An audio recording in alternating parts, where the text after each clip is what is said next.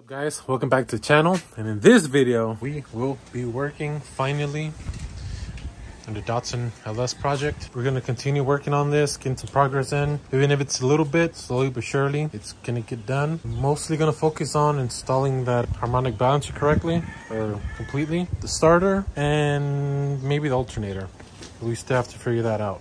Let's go ahead and get this started. First of all, I'm going to go ahead and install this flywheel holder here, so I can go ahead and tighten up the harmonic balancer. It's just literally, this takes the place of the starter over here for the meantime. While I install the harmonic balancer, holds it in place. If you don't have this, have another person handy, just have them jam like a pry bar or something so you can hold the flywheel. We installed the harmonic balancer. How? Little max power agadagas right here. Now that we have the harmonic balancer installed, we're going to go ahead and install the starter. This is a remanufactured one since the old one stopped working. It's just been sitting out. All it really needs is just these two bolts.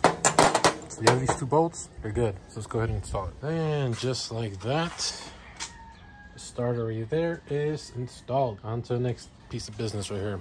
I'm trying to figure out how to set up the alternator, and I have two different ideas, but well, let me just show you. Okay, so I'm going to be using this F-body alternator mount here. What I've seen, or how I've seen people use it, is first of all, mostly people use them as a low mount, which is basically going to be held up by this bottom hole and this top hole. So the middle hole isn't going to be used. For that, I have to, I'm not sure if you can guys see that, this little tab right there. My finger's pointing, it's pointing now.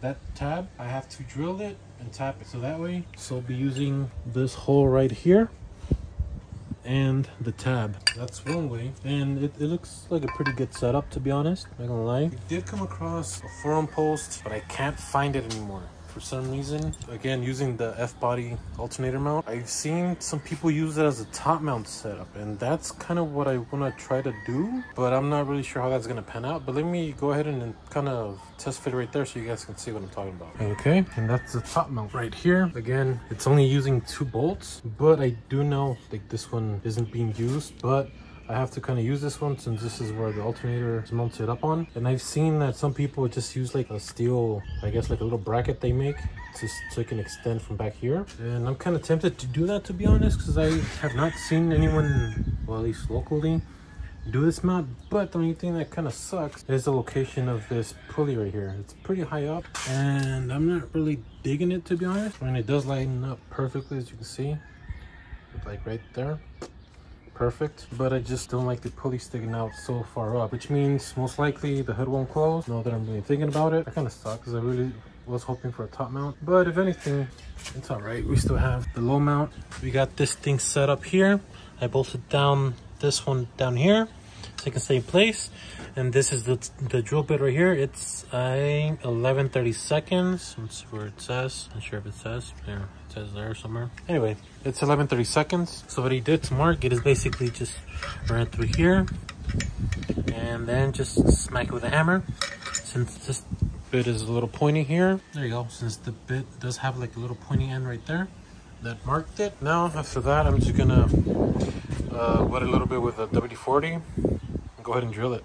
There's a drill right there, so I'm gonna go ahead and drill it and come back. All right, so as you can see, that's the hole right there. It's about that deep right here, as deep as this. It's like about 1 inch or 2, nothing too crazy. I started with 1/4 inch, stepped it up little by little until it reached to 11/32. It's not too bad.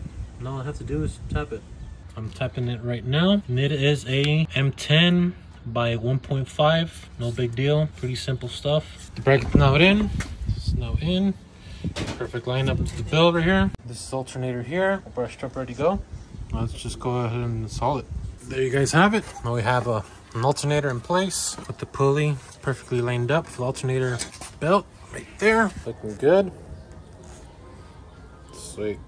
Make sure to like, comment, and subscribe if you enjoy this type of content and these types of videos. Thank you for watching. See you guys next time. Peace.